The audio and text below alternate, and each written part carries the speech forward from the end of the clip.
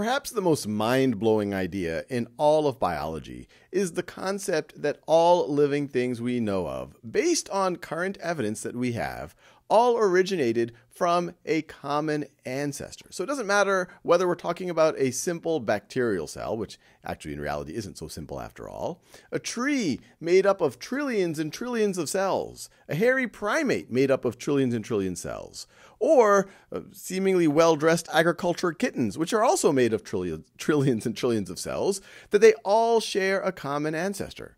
You might have seen things like these evolutionary trees. This is an example right over here.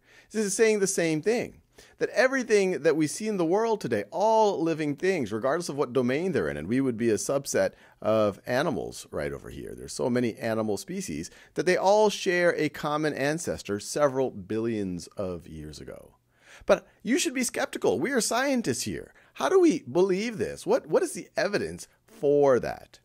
And one piece of evidence is by looking at the cellular level and look at commonalities amongst different groups and realize that it would be unlikely for them to develop independently of each other. For example, all life forms that we know of have DNA. They all have RNA.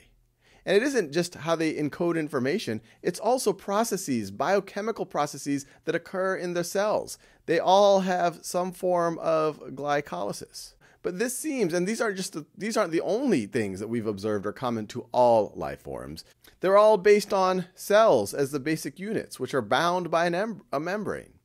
And so, in theory, these things, I guess, could have developed independently of each other without having a common ancestor. But having a common ancestor is the best explanation of why we see these different processes. Some of these are quite complex, or these different structures, throughout life as we know it. And so you're saying, all right, I can maybe buy that there's this common ancestor right over here. But how do we construct this tree? How do we know when things branched off? Because some of these branches off of these trees, once again, these would have occurred hundreds of millions or billions of years ago, and none of us were around to observe that happening. And once again, that goes to more structural evidence. So for example, amongst what we now classify as eukaryotes, so everything in this brown color, this branch of the tree right over here, we see that all of them have membrane-bound organelles.